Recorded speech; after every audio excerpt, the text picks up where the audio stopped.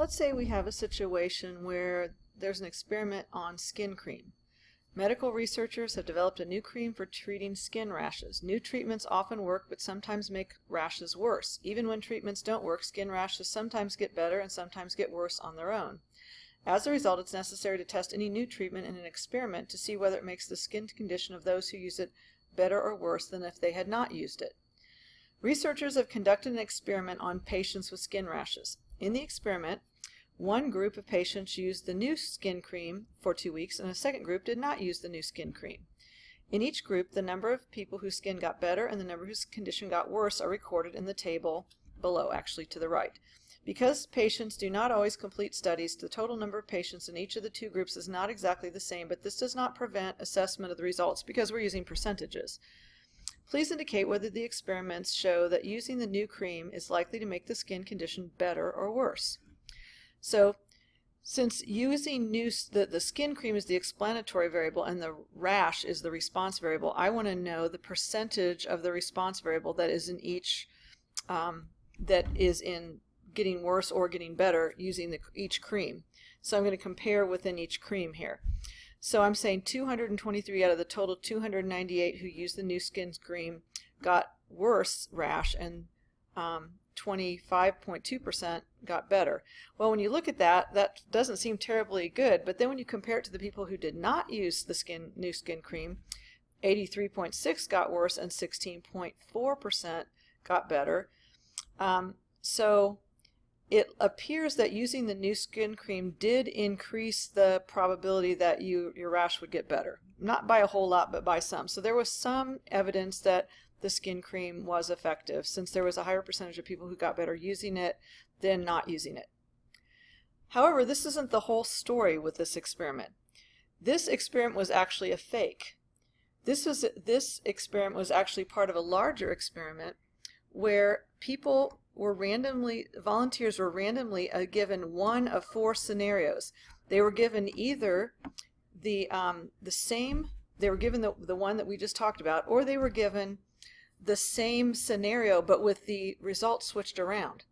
So this says the rash got better and this says the rash got worse, same numbers. So in this case, you would interpret the fact, you would say it looks like using the new skin cream made things worse instead of better, because the percentages now that 75% got better with the new cream, but 83% got better with the old, or the not using the new cream. So not using the new cream seems to be more beneficial in this second experiment. And then another 2 groups got something completely different. They got the same numbers, the same table, one of the 2 options, but this was now used with a totally different scenario. They were so data was collected from 426 cities about whether or not they have a law banning private citizens from carrying concealed handguns in public, and how that affected the increase in crime or the decrease in crime. So cities that ban concealed handguns, cities that do not ban concealed handguns, increase or decrease in crime. So if we look at these percentages here, if you got C, you would interpret that to say that cities that ban concealed handguns showed an overall a higher decrease in crime than cities that did not ban concealed handguns.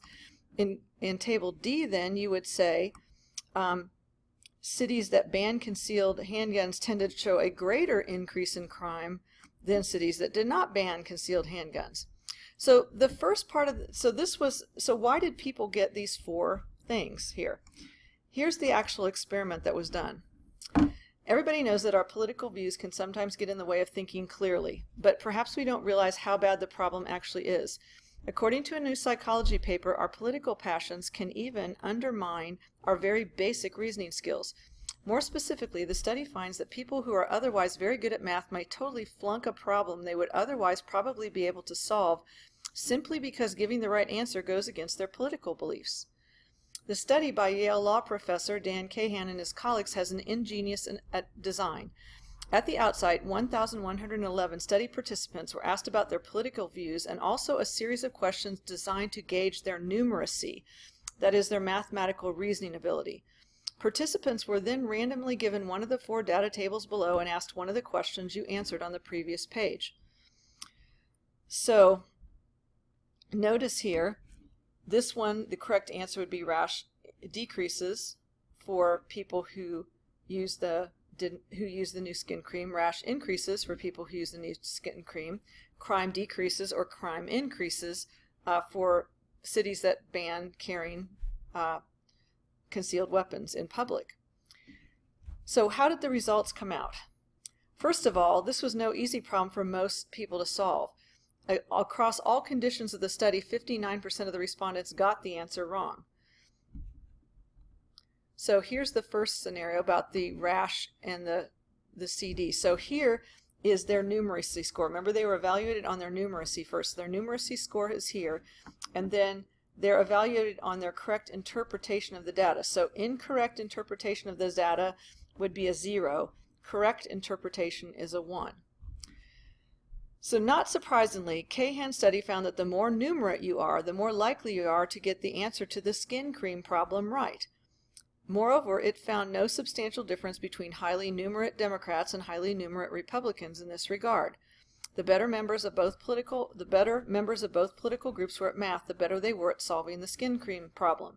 So some people got it right, some people got it wrong, but generally people with higher numeracy scores got the problem right. So the solid line represents, let's see, the liberal Democrat saying that the rash increases, the liberal Democrat saying the rash decreases, increases. So basically all 4 of them, we saw that the correct answer was more likely to occur, being closer to 1 here, if their numeracy was high. But look what happened when they were asked the gun control problem. However, on the handgun version of the problem, strong political patterns emerged in the results, especially among people who are good at mathematical reasoning. Most strikingly, highly numerate liberal Democrats did almost perfectly when the right answer was that concealed weapons ban does indeed work to decrease crime, an outcome that favors their pro-gun control predilections.